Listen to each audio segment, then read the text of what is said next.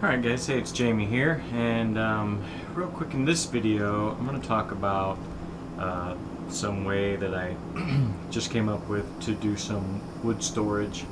So I have this space here, and there used to be shelves here going across like this one up here, and all of this wood was just kind of crammed in there. It was very messy, and it wasn't very organized. So what I did was I tore out all the shelves, I left the top one, and I put together 4 cubby storage systems that you can buy at Lowe's or Home Depot or Target. I got these at Target. I had 2, and so I just bought 2 more. And what I did was I attached them together with some plywood, and then at the bottom I put a piece of plywood on and some pretty heavy-duty wheels. But what that gives me is some pretty good storage. And now I built it, it happened to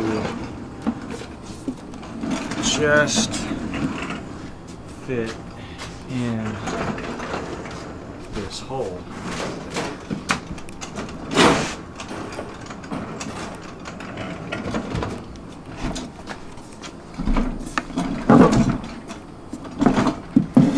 And by just fit, I mean just fit.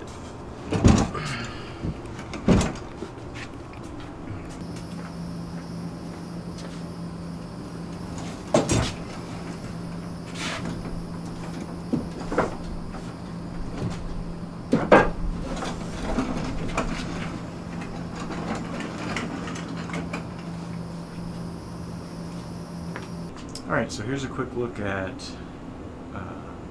the wood storage rack with some wood in it. I put a backing on it, just a super thin sheet of plywood that I tacked in from the back along the rails where they were, but that really added to the stability of it. It was kind of racking a little bit. So now with that back on there, it's not racking at all.